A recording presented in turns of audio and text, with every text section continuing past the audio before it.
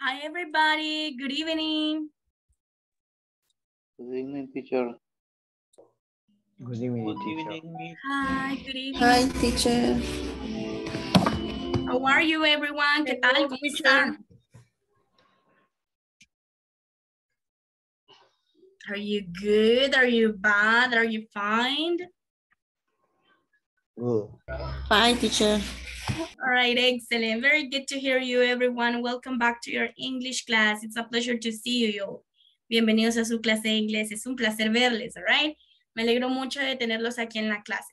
Vamos a iniciar ya. Solamente quiero que me den un segundo. Voy a apagar la cámara porque quiero conectar mi cable de internet directo. No vaya a ser que se me caiga la reunión y tengamos que volver a hacer la reunión del viernes. Okay, so I'm gonna do it right now. Voy a apagar unos segunditos. Pero aquí voy a estar, ¿ok? Just give me 1 second.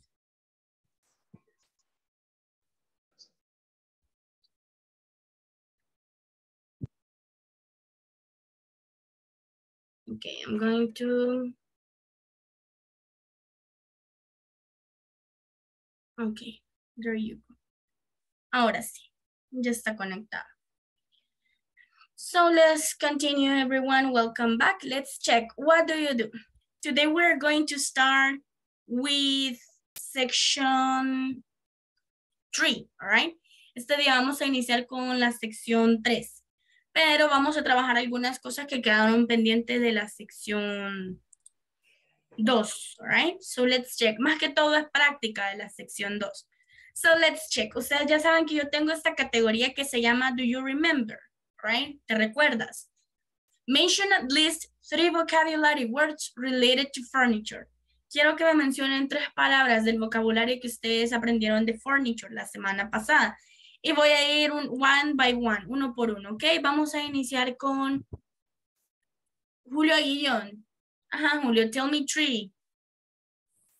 Mirror, Ajá, mirror. microwave oven, Yes.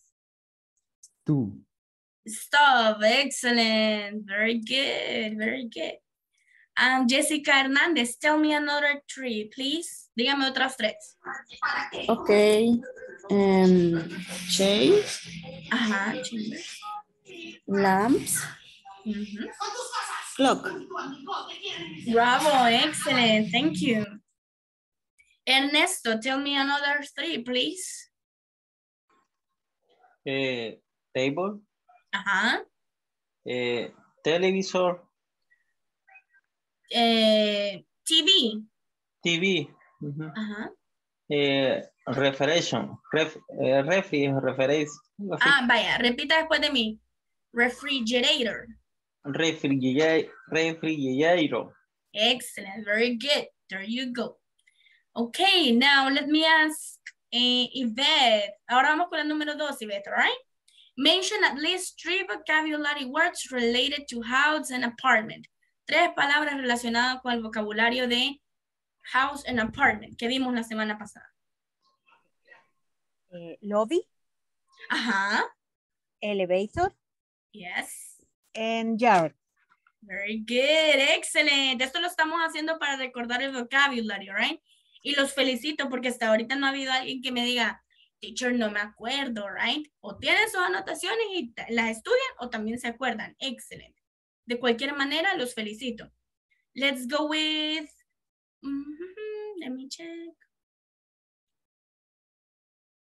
Jennifer Marisol, please. 3 vocabulary words related to house and apartment. Lobby. Ajá. Bedroom. Ajá. Kitchen. Vaya, pero dígame otra porque el lobby ya la había dicho Ivette.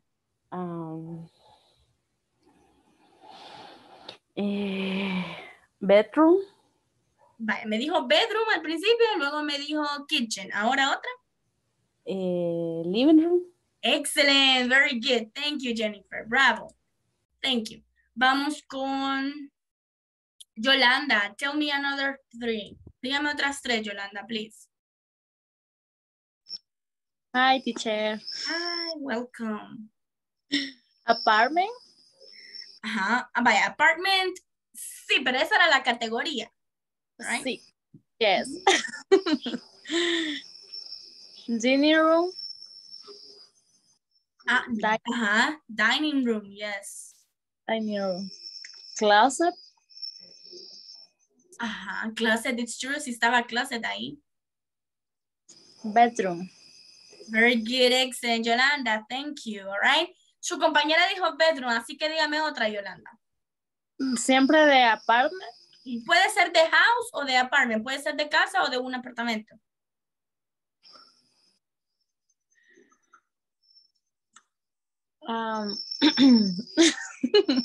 Garage. Garage, very good, excellent, thank you. Now you see, you never disappoint me. Ya ven, ustedes no me decepcionan, excelente. Now, everyone, with that being said, habiendo dicho eso, I don't know if you remember, no sé si ustedes recordarán, que teníamos una mini homework, una pequeña tareita, ¿verdad? No era cosa del otro mundo, era del vocabulary que ustedes ya habían visto. So it says living room, este era el example, all right? Este era el ejemplo. My living room has a sofa, a television and a bookcase. Usted tenía que hacer 2 oraciones utilizando ese vocabulary, all right?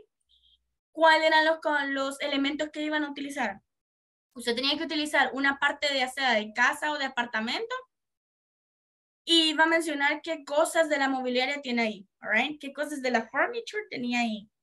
So, let's check. Veamos. Do I have a volunteer who wants to share? ¿Tengo algún voluntario que quiere compartir? Yes, yo. Okay, let me check who is John. Ernesto. Action, Ernesto. Okay. My house has 2 rooms. In my room, I have a bed and a table next to the window. Very good, excellent. Okay. Very good, Ernesto, thank you. Let's check another one. ¿Alguien más? Yes. Yo, teacher. Excelente, vamos con Julio Aguillón. My bedroom has a mirror, a lamp, and double bed. Very good, excellent. Bravo. My kitchen has a refrigerator, gas stove, blender, and microwave oven. Bravo, excellent. I like that you said blender, right? You added. No lo aprendimos dentro de ese vocabulary, pero usted también lo investigó, Julio. Excellent. Let's go with Yolanda. I have 2 chairs in the living room. ¿Otra? There is a lamp in my bedroom. Bravo, excellent, Yolanda. Están correctas, both of them. Ambas. Now, let's check. Sandra Guadalupe, what can you tell me? ¿Qué me puede decir de tu casa?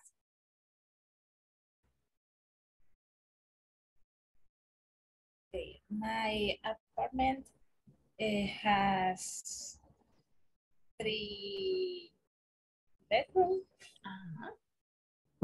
And one in my bedroom has a bed, a closet, a dresser, and orange curtains. Very good, Sandra. Excellent. Good. Let's go with the next one. Vamos con la siguiente. Omar Chacón. Okay. In my house, I have a living room with TV, sofa, picture, 1 clock, a rock, creo que es lo del piso, ¿verdad? Y también quiero decir, I have 3 bedrooms. You have 3 bedrooms, yes. Pero rock, what do you mean? ¿Se refiere al floor? No, R-U-G. Creo que es lo del piso. Rock. ¿Cómo se pronuncia? Alfombra, rock. Rock. Oh, okay. Yo creí que tenía una roca, Omar, y yo, ¿para qué tiene una roca?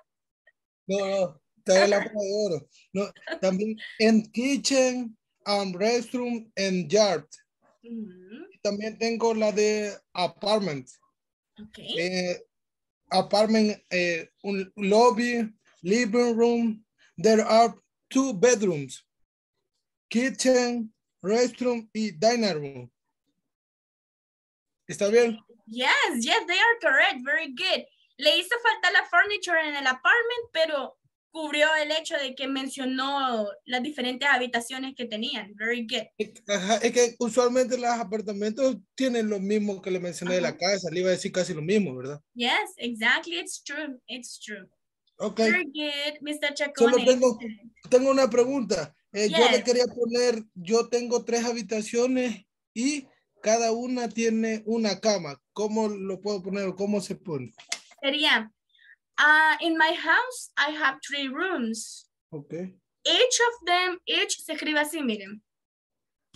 Each of them Okay. has a bed. Bed. Puede decir a bed o one bed. One bed. Y también puedo decir either one, algo así, o either one. Either of them. Vaya, either se utiliza cuando son 2, pero como usted tiene 3. Okay. No sé. Muchas gracias. Very good. There you go. Excellent. Let's go with the next one. Vamos con el siguiente. Which is... ¿Quién me falta? Yes, Vanessa Scarlett. Después de Vanessa va Moisés.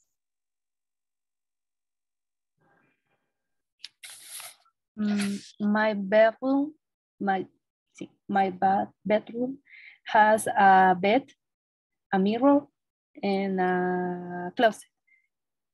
My garden has 2 chairs and a table. Very good, excellent. I like it because you were talking about your garden. Excellent. Now, what about Jabba for Yolanda? Yvette, excellent.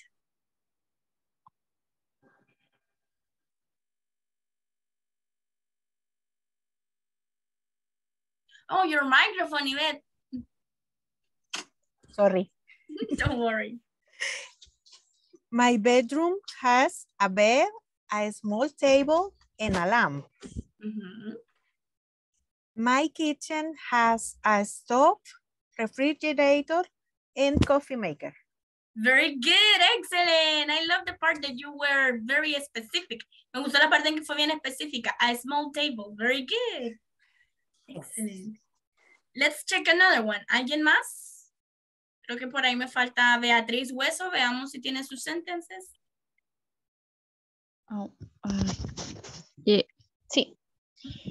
In the kitchen, there is a refrigerator and a stove. The stove. And in my bedroom, there is a bed and the closet. And there are no chairs in the kitchen. Very good, excellent, Beatriz. Great, thank you. Let's go with the next one. Jennifer Marisol, please. Garage. In the garage, I have my car, my dog's little house, picture, y hamaca, que no sé cómo se dice. Sé cómo se escribe, pero no sé cómo se dice. Solo sería hamaca porque no hay traducción para esa palabra. Yo le encontré como, bueno, se lo voy a leer como, perdón, se lo voy a decir como lo leo, hammock. H-A-M-M-O-C-K. Hammock. Ajá. Pero ha de tener otra traducción, no ha de ser directamente hamaca, como nosotros decimos, sino que eso ha de ser como un columpio hecho a mano.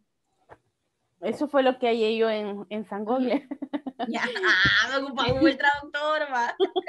Ok, very good.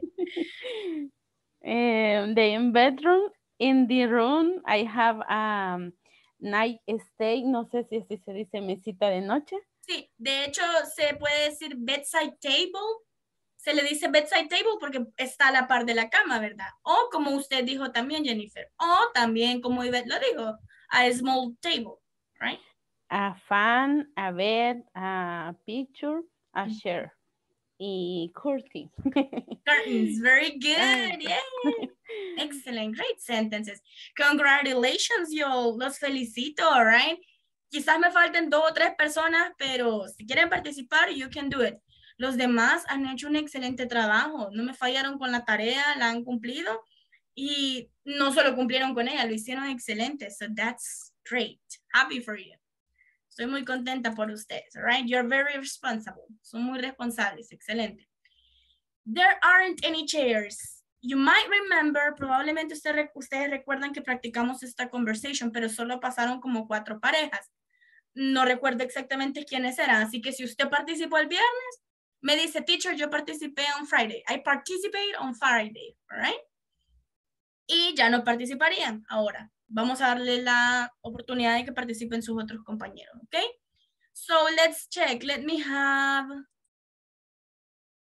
Felix Gonzalo. Did you participate on Friday? No, no. No, okay, great. You are Chris. Sandra Guadalupe, did you participate on Friday or no? No. Okay, you are Linda. Action. I'm Chris. Yes, you are Chris, Felix. Okay. This apartment is great. Thanks. I love it, but I really need some furniture. What do you need?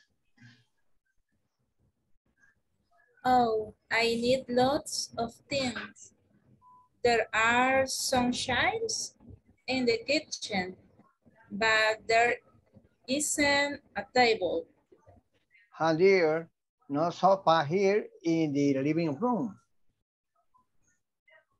And there aren't any chairs. There's only this lamp. So let's go shopping next weekend.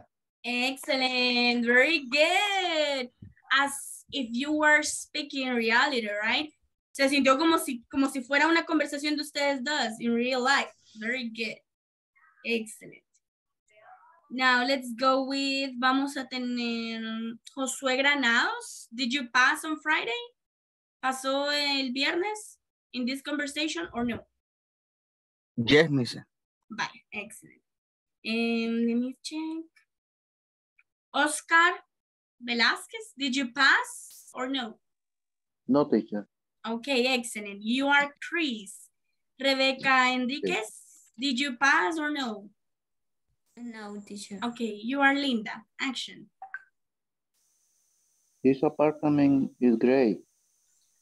Thanks. I love it, but I really need some furniture.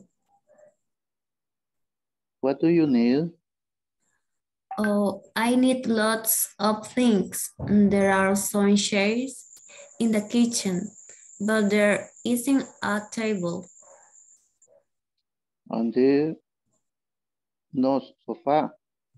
There is living room. And there aren't any chairs. There is only this lab. So let's go shopping next weekend. Excellent, very good. Thank you. That was great. Let me have the next pair. Jorge Luis Castaneda. You didn't, I think you weren't in Friday's class, right? Creo que usted no estaba en la clase del viernes, No right? estuve. No Okay, estuve, no great. pude asistir. Ok, don't worry, no se preocupe. Entonces va a participar. Usted va a ser Chris. Okay. Solo déjeme. Beatriz Hueso, you didn't participate, right? Usted no participó el viernes. Sí, pero puedo hacerlo, ¿no? Okay, don't worry. Le agradezco mucho, pero ando buscando los que no participaron, right? Thank you. Let me check. Jancy and Jancy? Sí, Andrea. All right, yes. Usted sería Linda. Action. This apartment is great.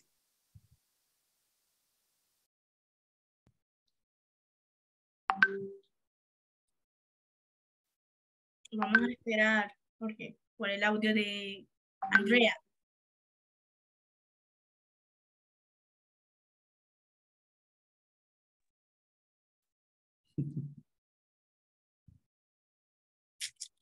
Se le fue el audio.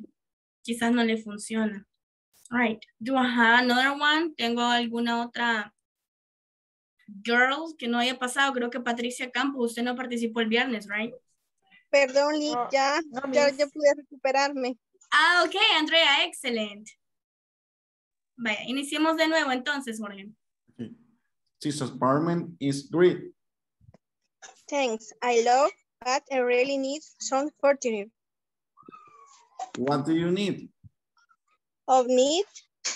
Oh, yeah, I need lots of things. There are some chairs in the kitchen, but there isn't a table. And there's no sofa here in the living room. And there aren't any chairs. There is only these lamps.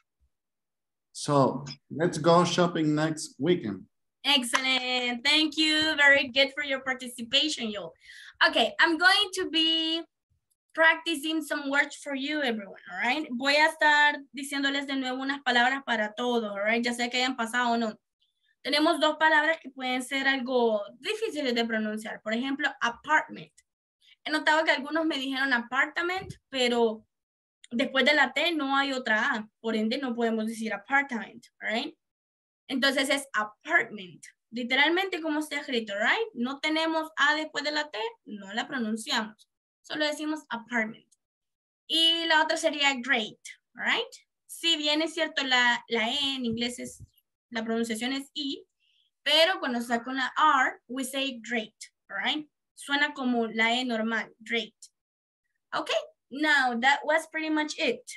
Patricia, usted me va a ayudar en esta parte de aquí, all right? Solo voy a leerlo yo primero, Patricia, y después va usted. There is and there are. There's a bed in the bedroom. There's no sofa in the bedroom. There isn't a table in the kitchen. There are some chairs in the kitchen. There are no chairs in the living room. There aren't any chairs in the living room. Let's go, Patricia, please. There's a bed in the bedroom. There's no sofa in the bedroom. There isn't a table in the kitchen. There are some chairs in the kitchen. There are no chairs in the living room. There aren't any chairs in the living room. Very good, excellent. Thank you, Patricia. All right. Listen up. As I told you at the beginning of the class, como les mencioné al principio de la clase, esta sección ya la vimos durante la semana pasada. Específicamente el viernes estuvimos trabajando con toda ella, ¿verdad? Pero nos hizo falta esta parte de las structures. So let's check. For singular objects. Cuando tenemos solamente un objeto, we use this structure. Utilizamos esta estructura. There is, si es positivo. There isn't, si es negativo. Si no hay, no está ese objeto, right? There isn't plus a or no plus complement. All right?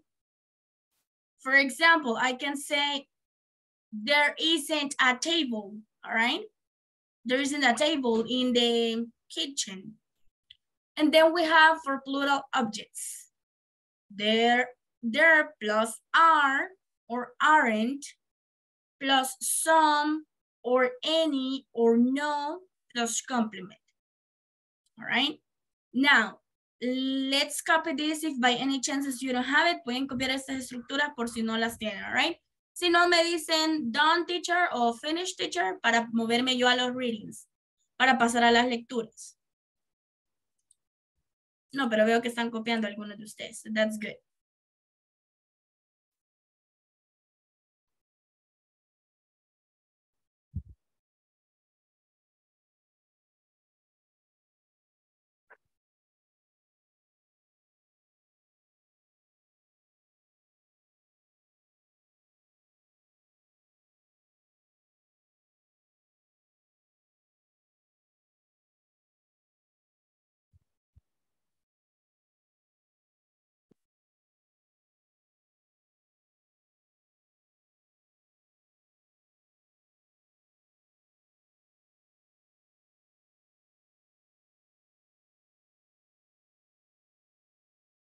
Let me know when you're finished.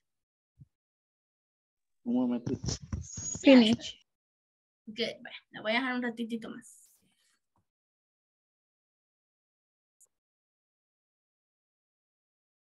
Esta semana vamos a trabajar en la sección 3. Y de nuevo no me voy a cansar de decirles que si ustedes quieren avanzar, you can do it. Usted puede hacerlo. All right. So, I think that by this time, creería yo que para este momento ya todos vamos por la sección 3 a iniciarla por lo menos este día, all right? Miss, That's good. can you repeat that again? Which one? Which part? ¿Qué For parte? singular objects. For singular objects. Yes, you're going to use there plus is or isn't plus a or no plus complement. Right? Okay. For singular objects, remember that it's when you only have one. Singular significa solo uno, right? Si usted solo va a hablar de un objeto, que ese objeto está o no está en alguna parte de su casa o en algún lugar, right? Okay. Okay. Great. Excellent. You're welcome, sir. Now, everyone, let's check these readings. Tenemos, lo bonito de esta plataforma es que ustedes no solo tienen partes gramaticales, sino que también tienen listenings y también tienen readings, ¿verdad? Que es importante llevar las 4 habilidades, y eso yo se los dije desde el principio del curso, right? No solo desarrollar una, sino que las 4. Usualmente somos mejores en una de las 4 o en 2 de las 4, right? Pero todas tienen que estar desarrolladas. So we have reading 2 special houses. Voy a hacerlo más grande este reading. A ver si no se deforma la letra. So there you go. Primero voy yo, all right? Después va a ir uno de ustedes. In San Antonio, Texas, there is a purple house. This house is the home of Sandra Cisneros. Miss Cisneros is a Mexican-American writer. She is famous for her interesting stories. The house has a porch with a pink floor. The rooms are green, pink, and purple. There are many books and colorful paintings. Many other houses near Miss Cisneros' house are white or beige. So her house is very different. Some of her neighbors think her house is too colorful, but Miss Cisneros loves it. Veamos, vamos a practicar algunas palabras antes de que les toque a uno de ustedes leer. Voy a sacar el spotlight. Vaya. Tenemos, let me check, purple, right? No se lee purple, sería purple. Interesting, interesting. No vamos a decir interesting. No. Es interesting, interesting. Como si esta E no la tuvieran, ¿verdad? Interesting, interesting. Luego, vamos a ver, stories, stories. Esta, Miss Cisneros, tiene S. No, esa S no es de que sea plural, right? Sea más de una señora Cisneros, no. Es de posesión, possessive adjective, right? Entonces, Miss Cisneros, right? Vamos a ver otra. Paintings, right? Paintings. Y de ahí creo que serían las únicas que quizá pueden ser un poco más difíciles. Esa es la ¿de qué? Esta, neighbors. Sí. Excellent. Neighbors. Neighbors. All right. Así sería. Some of her neighbors. Okay. Algunos de sus vecinos. So let me have, do I have a volunteer to read this one? ¿Tengo un voluntario para hacer este reading? Excellent. Moises. Action. Espérame, solo lo acerco un poquito más. Yo quiero ver. No es así. Espérame. Para ver si lo veo bien. Dice, in San Antonio, Texas, there is a purple house. This house is the home of Sandra Cisneros. Mr. Cisneros is a Mexican-American writer. She is famous for the interesting stories. The house has a porch with a pink floor. The rooms are green, pink, and purple. There are many books and colorful painting. Many other houses near Mr. Cisneros' house are white or beige. So her house is very different. Some of her neighbors think her house is too colorful, but Mr. Cisneros loves it. Excellent, very good, Moises. Solo repita después de mí, Miss. Miss. Porque Ajá, es ella. Es que cuando se dice Mister, ajá, es como para señor, entonces para señora sería Miss, pero Sí. como Miss también se usa para señorita o profesora, entonces por eso me confundí. No, Miss es señorita, right? Y en el caso de ella, si dice Miss es porque no está casada. Si dijera Mrs. es porque sí está casada. Con la R, sí. All right. No, Okay. con la R es para varón, para hombre, right? Señor. Okay. Yes. Vaya, y repita después de mí, interesting. Interesting. Excellent, there you go. Very good, Moises, thank you. Hay otra palabra para todo, ¿verdad? Para los que van a pasar, que puede ser difícil, es esta de writer, escritora. Writer. Very good, excellent. Thank you, Moises. Somebody else? Voy a tener a 3 participantes en este reading, así que necesito el segundo. Yo, mister. Excellent. Uy, me dijo mister. Me dijo señor. Perdón, ni lo que estaba escuchando. Right. Y yo conmigo. Sorry. Okay, action, Rebecca. In San Antonio, Texas, there is a purple house. This house is the home of Sandra Cisneros. Miss Cisneros is a Mexican-American writer. She is famous for her interesting stories. The house has a porch with a pink floor. The rooms are green, pink, and purple. There are many books and colorful paintings. Many other houses near Mrs. Nero's house are white or beige. So her house is very different. So of her neighbors think her house is too colorful, but Mrs. Neros loves it. Excellent. Thank you, Miss Enriquez. Very good. That's correct. Ahora bien, algo que les puede funcionar a todos, all right?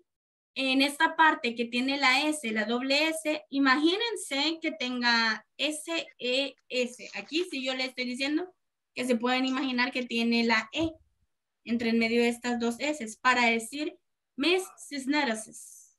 All right? Para que sí suene esa S de posesión, porque no nos la podemos comer. Yes? Miss, I have a question. Yes. La compañera le dijo Mister. Entonces yo he escuchado que, usted dijo que le dijo señora, pero Mister también, o sea, le decimos a los hombres, es plural, o sea, lo usamos para yo cualquier. le dije a ella que era señor. Mister es señor, definitivamente. Por eso es que nosotros Mister, o sea, lo dedicamos a un señor, Mister. Y si nos queremos dedicar a una señora, ¿cómo sería? Si no está casada, bueno, señorita tendría que ser, aunque ya esté mayor de edad. Sí, todavía se les dice así cuando no están casadas, ¿verdad? Por eso, pero si está casada, igual. No, si está casada sería Mrs. Mrs. Por ejemplo, si fuera su esposa sería Mrs. Portillo. Ajá. Mrs. Con doble S. Exacto. Okay. Si no estuviera casada, pero siempre el apellido de ella fuera Portillo, supongamos que fuera su hermana, ¿verdad? Y su hermana no está casada, sería Miss Portillo. Miss, ok. Exactly. Yes. That's when we use it, all right? Por eso es que a mí no me puede, por eso es que cuando ustedes me dicen Miss, no me pueden decir solamente Miss, tienen que decir mi apellido.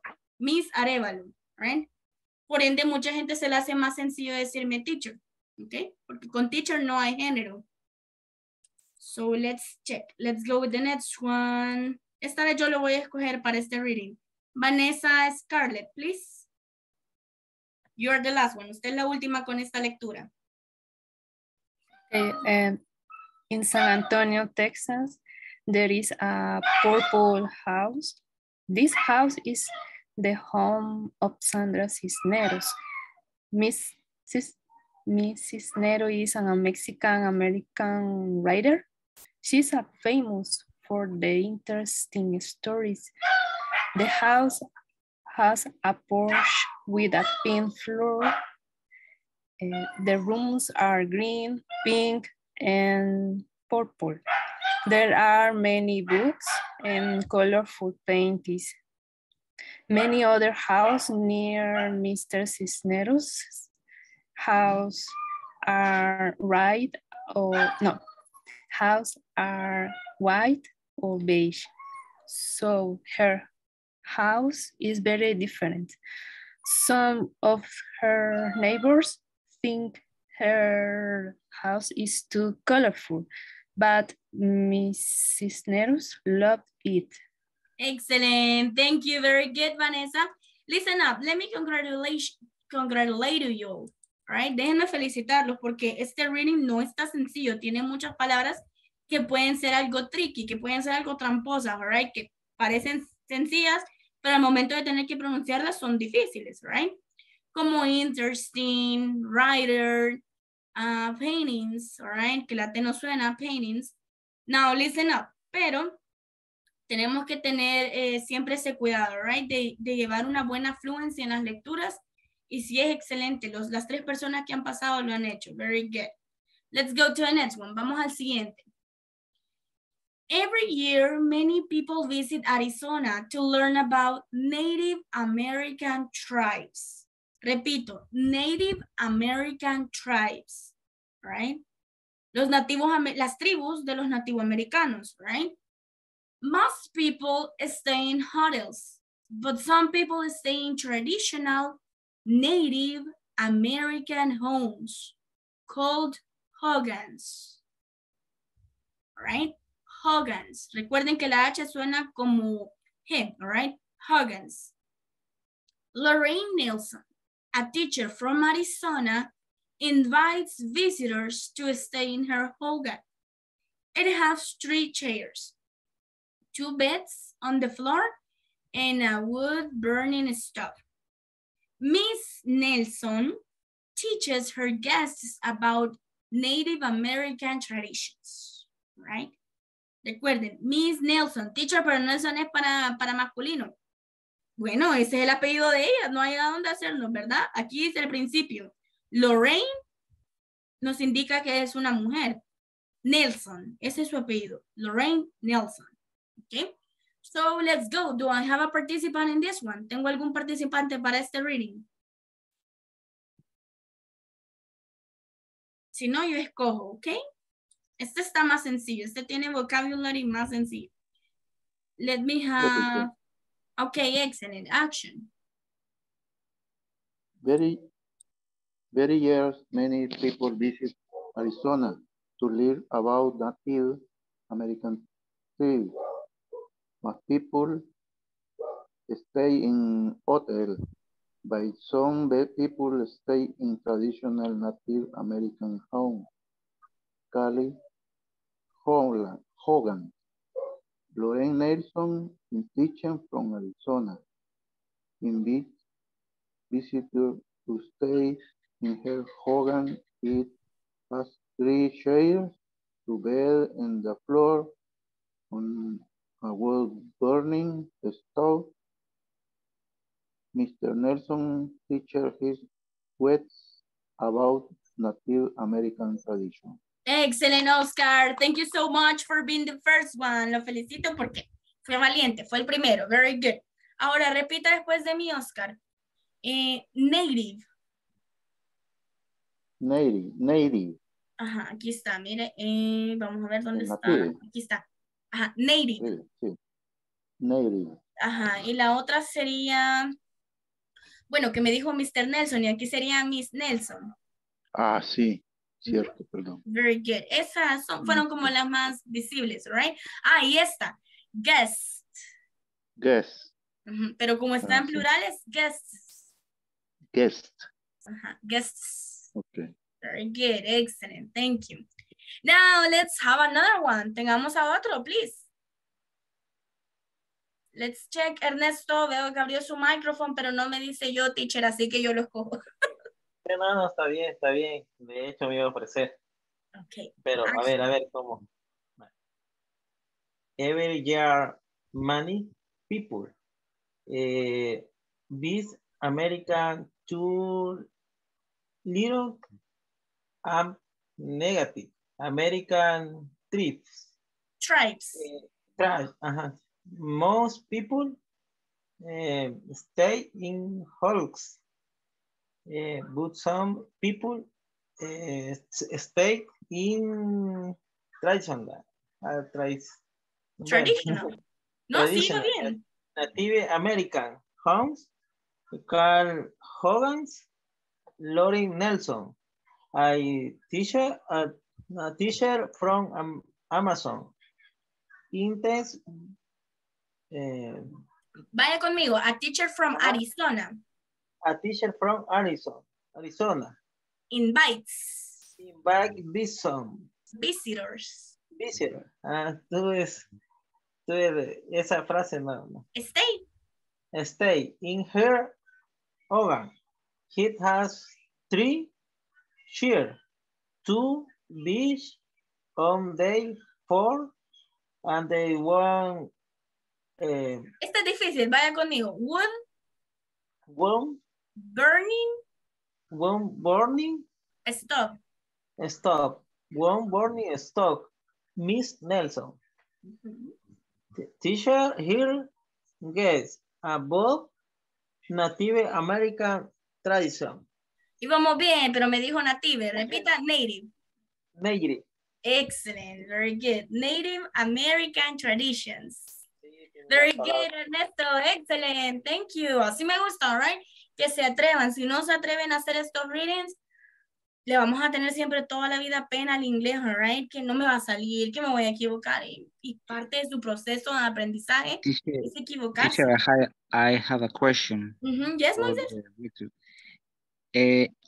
Igual, bueno, creo que ya lo traducí todo, o sea, me puedo traducir un poquito. ¿Qué quiere decir la expresión? O más o menos dice it has 3 chairs, 2 beds on the floor. Aquí. And a wood burning stove. Una cocina de barro o algo así. ¿Qué eso quiere decir? De leña. Wood cocina de leña. Madera y burning stove. Cierto. Sí, ok. Gracias. There you go, excellent, sí. Básicamente son esas, la casita o el hogan es esa piedrita que ustedes ven ahí en la imagen, right? Adentro de esa cosita chiquita tienen todo eso ella. That's cool. All right. Probablemente moriríamos de calor, pero bueno, ¿quién la juzga?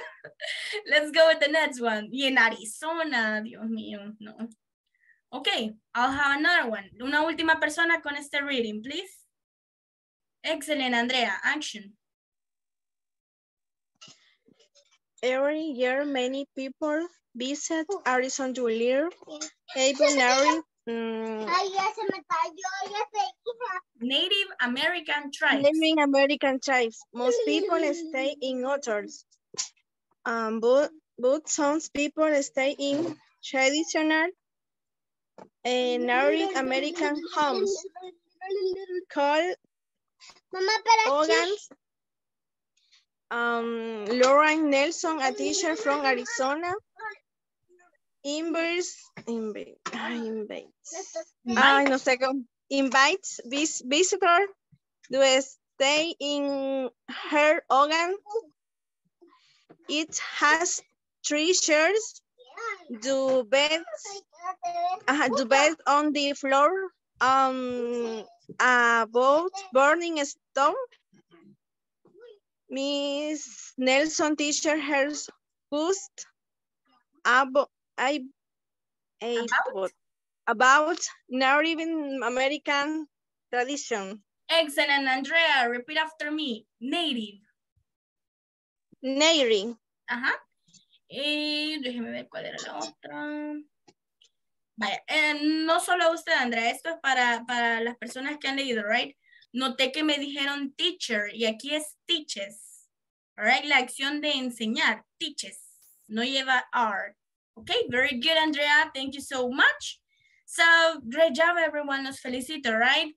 Please remember that the H has a sound in English. Recuerden que la H tiene un sonido en inglés, right? No es como en español. That people call it without sound. La gente dice que no tiene sonido, right? Bueno, no la gente. La Real Academia. Y toda la gramática española enseña eso. No tiene sonido. Pero aquí sí, all right? Entonces sería Hogan's. So let's move on, everyone. Let's check the following. I'm going to stop sharing. So we have section 3. Listen up, la sección 3 no es tan larga, no es como que haya mucho, por eso es que me he tomado el tiempo de desarrollar cosas que no se vieron el viernes, y más que todo de evaluarles cómo están con esa lectura. Entonces, ahora sí, vamos a comenzar con el vocabulary. Job vocabulary and activities. We have cashier, cook or chef, doctor, flight attendant. Voy a sacar el spotlight. Flight attendant, judge, lawyer, musician, nurse, pilot, police officer, receptionist, salesperson. Miren, en estas casi siempre se me confunden y me dicen salesperson y no es así. Salesperson, como si tuviera I antes de la L. Salesperson. Security guard, singer, waiter, waitress. Okay, let's check this one. Judge, lawyer. Tengan cuidado con la letra F, lawyer, right? Abogado. Ya he escuchado gente que me dice liar, y liar es diferente a lawyer. Liar es mentiroso y lawyer es un abogado, all right? So it's not the same, no es lo mismo, okay? So the pronunciation varies and also the writing. La pronunciación y la escritura cambian en ambas cosas. So now let's have you all. Let me listen first. Yvette Aguirre, please tell me the vocabulary. Cashier, cook or chef, doctor, flight attendant, judge, lawyer, musician, nurse, pilot, police officer, receptionist, salesperson, security guard, singer, waiter, and waitress. Excellent, very good. Pretty pronunciation. Thanks. Teacher, what means waitress? Ah, very good question. Waitress es mesera y waiter es camarero. All right. Perdón, me equivoqué. Waiter es mesero y waitress es camarera. All right. Okay. Ahí sí hay diferencia entre el género. Okay, very good. Gracias. Now, let's go with the next one. Vamos con el siguiente que sería Francisco Martínez. Please, action.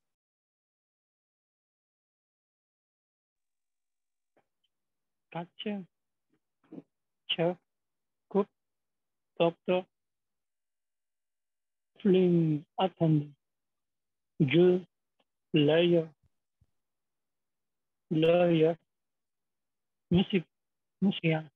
musician, nurse, pilot, police office, reception, salesperson, security guard, singer, waiter,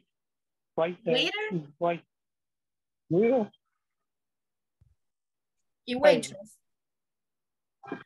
Fíjense, Francisco, que seguimos teniendo, no sé si fue con usted que de la primera clase tenemos como mala recepción, right? como que se le escucha ahogada la voz allá atrás. But thank you so much for your effort. Pero sí aprecio mucho su esfuerzo de participar. All right. Repita después de mí, Francisco. Flight attendant.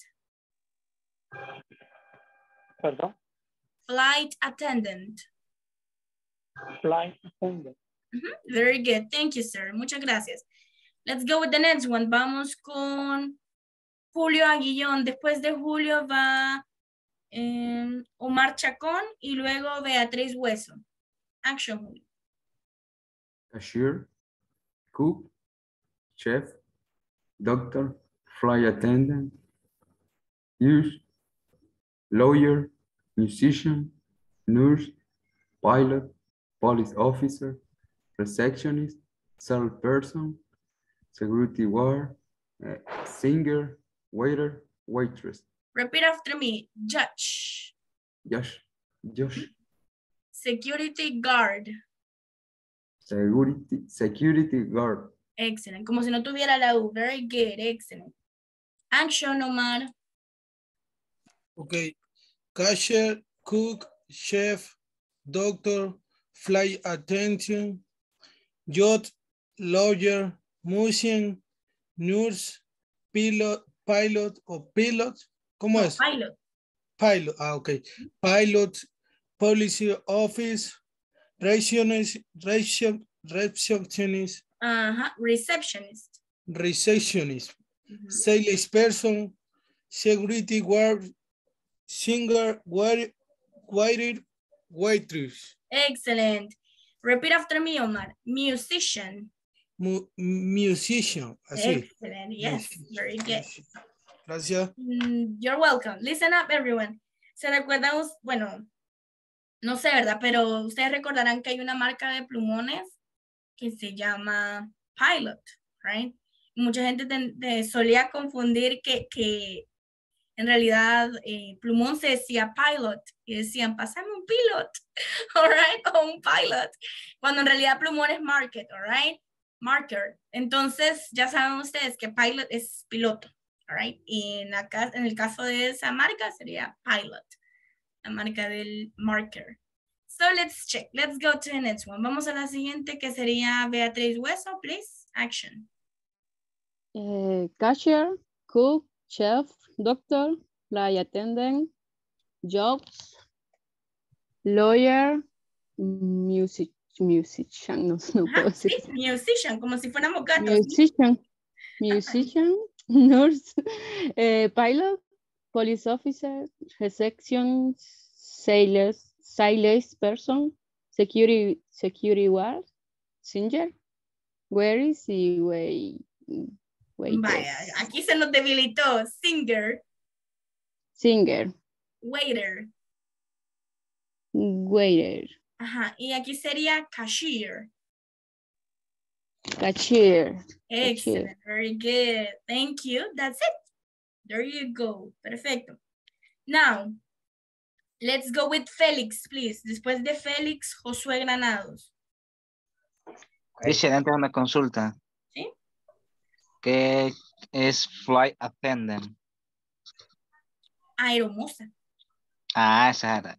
Como la sobrecargo. Y salesperson es como vendedor. Exactly, yes. Ok, gracias. Action, Félix. Cashier, cook or chef, doctor, flight attendant, judge, lawyer, musician, nurse, pilot, police officer, receptionist, salesperson, security guard, singer, waiter, waitress. All right, repeat after me. Security guard. Security guard.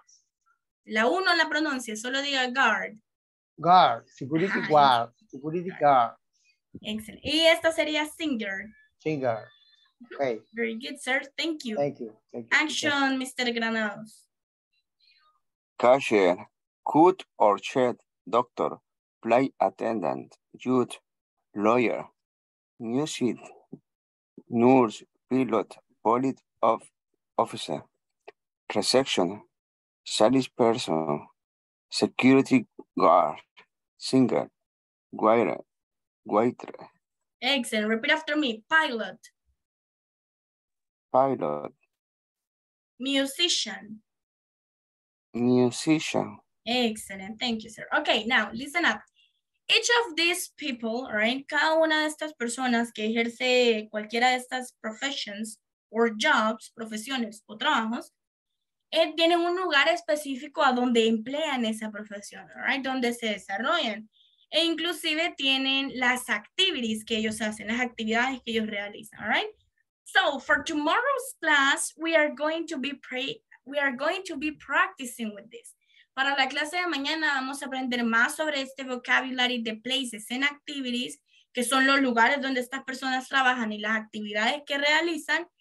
And also we are going to be working in sentences, all right? Y también vamos a hacer oraciones con este vocabulary, all right? So that's pretty much it for today's class, everyone. It has been a pleasure to see you. Ha sido un placer verles. And I'll see you tomorrow. Bye. Have a good night. Bye. Good night, Bye, teacher. teacher. Bye. Take care.